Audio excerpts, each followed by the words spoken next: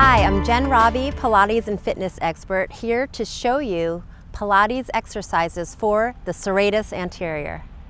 The Serratus Anterior is located on the side of your rib cage, slightly below the chest. It's used to perform protraction and upward rotation. It also helps stabilize the scapula, otherwise known as the shoulder blades. So the first one is called plank. I'm in a plank position in as neutral of a spine as I can.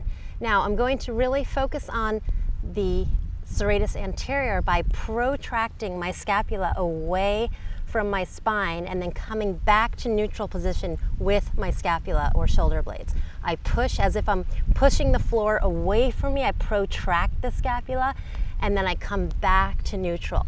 Now I'm going to show you two versions of modified Pilates push-ups. I'm on my knees with my hands under my shoulders. I'm going to inhale, lower my elbows out to the side 3 times, 2, 3, and exhale, push myself back up. I'm breathing in through the nose, and exhale, I push back up.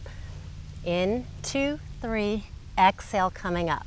Now from here, adding a little more challenge to the movement, going into a traditional push-up position, same move. Inhale, exhale.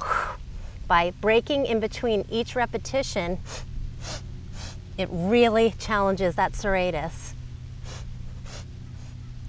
And you'll know what I mean when you try these at home. This is called side bends. To prepare, inhale.